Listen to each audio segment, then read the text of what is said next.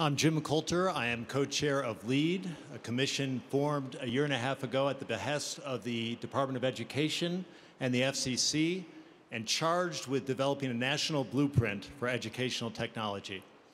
We come to Aspen with two observations and one big idea. First observation, we are finally at the tipping point for educational technology. Wi-Fi, tablets, and the cloud have made available demonstrable progress in educational technology. The time is now. If you could see it as I have, you would know that educational technology is finally here. Second point, it is shocking how little technology has touched U.S. education.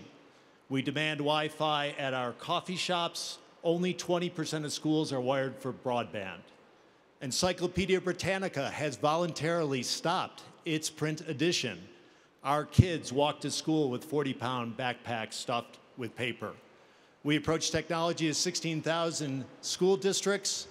Turkey, Singapore, Korea have already moved boldly at a national level to deploy educational technology.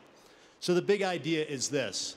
It's time for a coherent, collective effort to make national technology, educational technology, a path to a new educational future.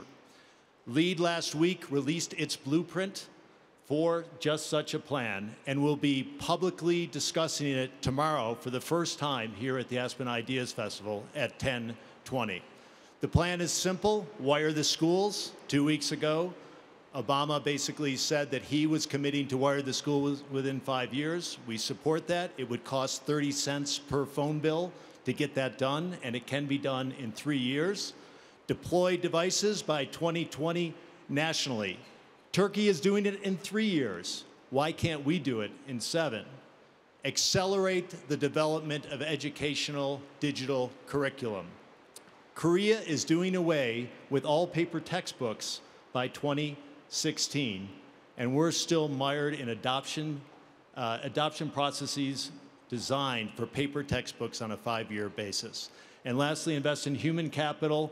All educational solutions require teachers.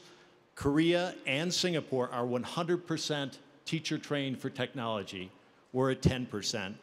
It's unacceptable. Technology is not a panacea for this or anything, but it has disrupted positively almost all content areas. Why not this, the most important content areas? We need to make it possible. At the end of the day, it's in our control to do this. It's affordable, it's a big idea, it's an achievable idea, and it's an idea we must embrace if we're ready for the 21st century. Thank you, and we hope you'll join us tomorrow at 10:20.